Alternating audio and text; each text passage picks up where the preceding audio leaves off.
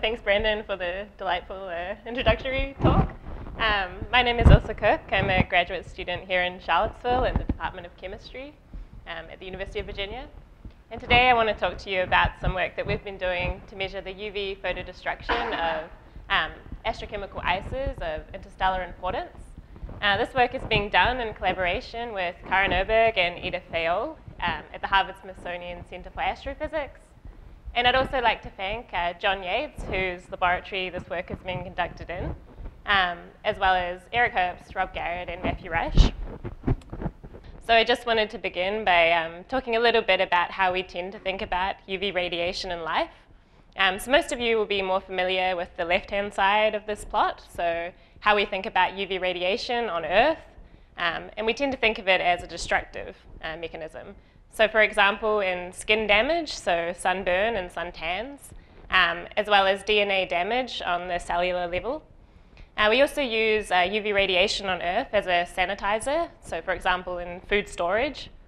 But we also know that on Earth, UV radiation can be essential to life forming. So for example, in vitamin D production, which is important in calcium metabolism, as well as producing our own ozone layer by the photodestruction of oxygen. In interstellar space, we tend to think of UV radiation as a heat or energy source, which can drive reactions that wouldn't occur at such low temperatures. UV radiation is able to desorb molecules, as well as destroying molecules and ions and creating reactive fragments that can then combine and form more complex species. So these icy dust grains play a key role in producing the complex organic molecules that we observe in interstellar regions. So with infrared telescopes, we can see the spectral bands of several condensed phase molecules. I'm showing some of them here on the right, where the areas roughly correspond to their relative abundance in the ices. So we have water, which is the most abundant ice species, followed by CO2 and CO. And then we have less abundant species like methanol, ammonia, and methane. And these ices can be processed not only by thermal heating, but also by UV photons, as well as other energetic particles like electrons, cosmic rays, and ions. And this ice processing can result in reactive fragments that can then recombine and form potentially prebiotic organic molecules. So to understand the importance of these processes, we really need accurate laboratory measurements of their cross-sections. Go back. Okay, so what do I mean when I'm talking about a cross-section? So I just talked to you a little bit about how I'll refer to these cross-sections in this talk. So for example, when we're talking about UV photodissociation, we have some molecule that has a rate of being destroyed, which is d molecule by dt. And this is equal to the photon flux. And this is a number of photons per some area per time, and the concentration of the molecule in the ice. And then we have this sigma value, which is essentially a probability that the photon will be absorbed and then destroy the ice molecule. And these probability factors are especially important because once we've measured them in the lab, we can then use them with the UV flux in interstellar space to calculate some rate coefficient K, which can then be input into astrochemical models. So how do we go about creating the UV field in the laboratory? Well, the UV field in interstellar space really depends on the physical properties of the environment. So near stars, the UV radiation tends to be dominated by black body emission.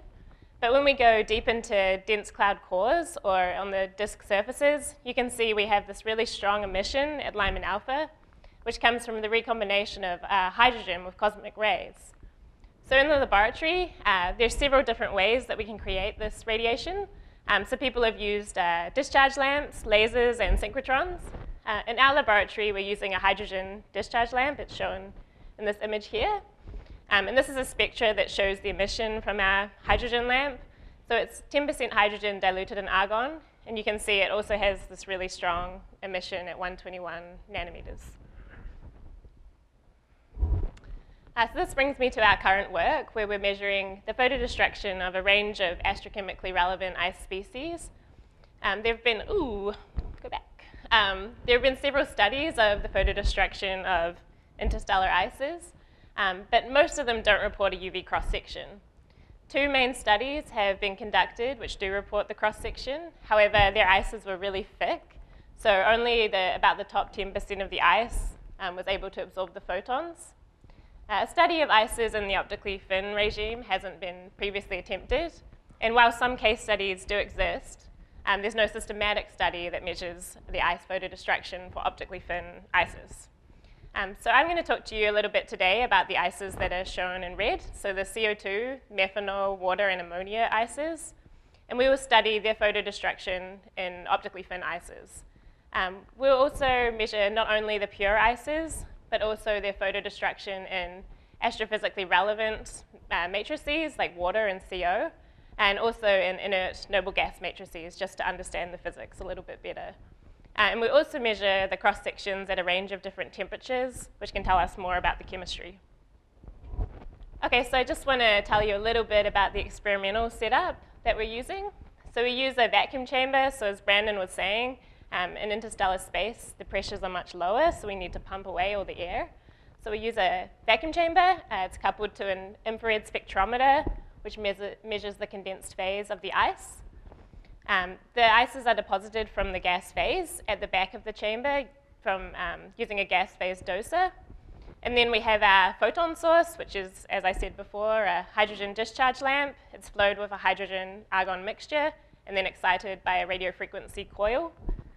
And then beneath the cell, we have a mass spectrometer, which is able to monitor the gas phase. So if I just cut away the walls of the chamber, you can get a clearer image of the irradiation configuration.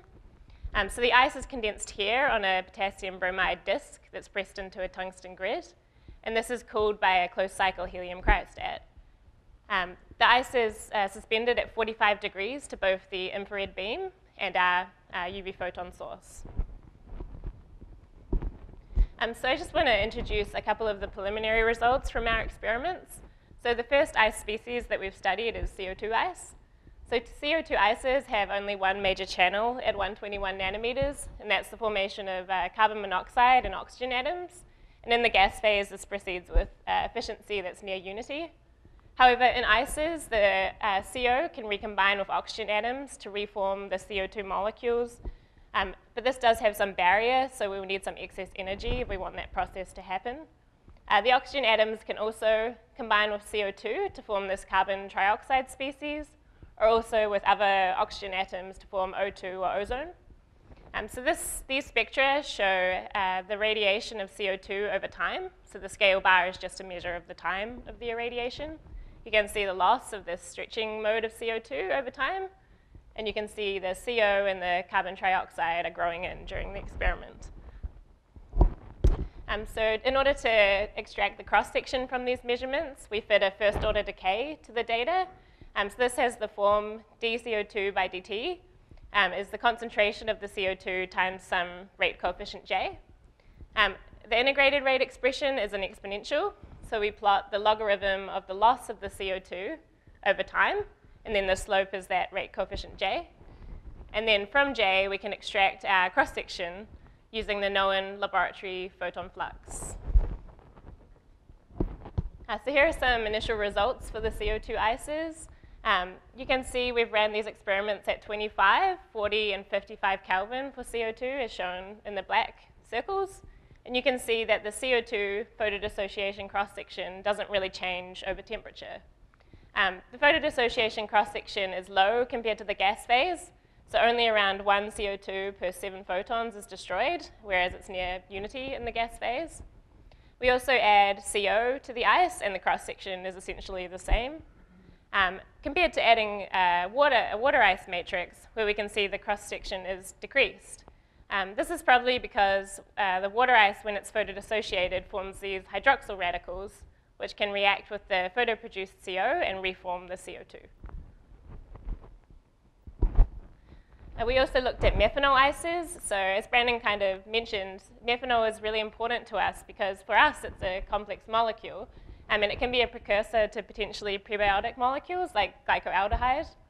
So these spectra show the loss of the methanol band over time, and you can see some of the photoproducts that are growing in. So we have CO2 and CO, formaldehyde, and also methane. And there are some other smaller signatures of more complex species as well. So here are the results of the measurements of the cross-sections for methanol. So in contrary to CO2, you can see that the cross-section does increase with temperature. Actually, it's almost exponential. And there are a couple of explanations for why this might happen. So as we increase the temperature, the photofragments in the methanol ice can diffuse away from each other more easily. So we'll have less recombinations to reform the methanol.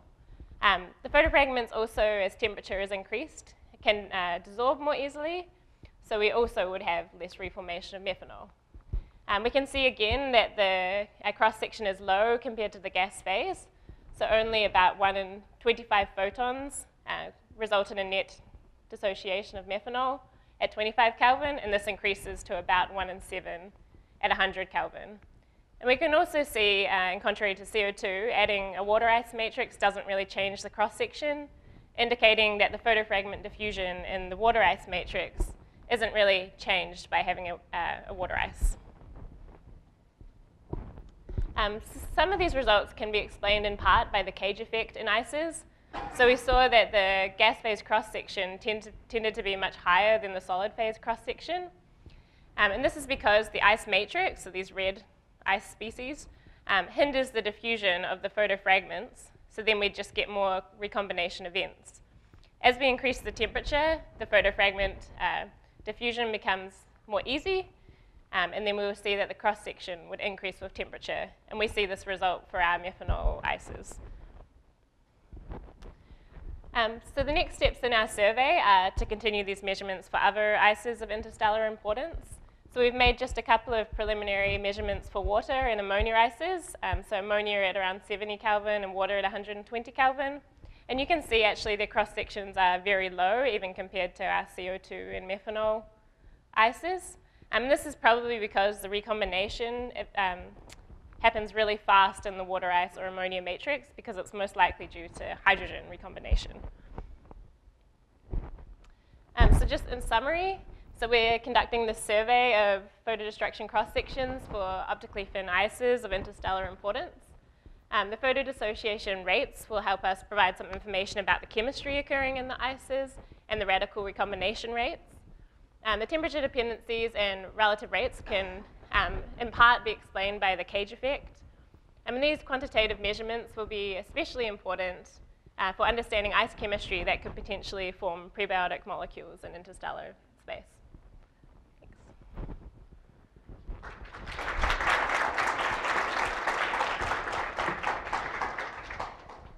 Questions?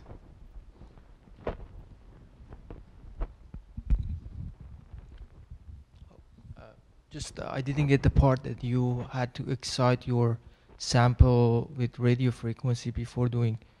So it's not the sample. The radio frequency is just to provide the radiation source. So we need some, we're just providing a hydrogen discharge lamp to create the UV radiation. The radio frequency source isn't involved in the sample, the ice sample. Okay. Yeah.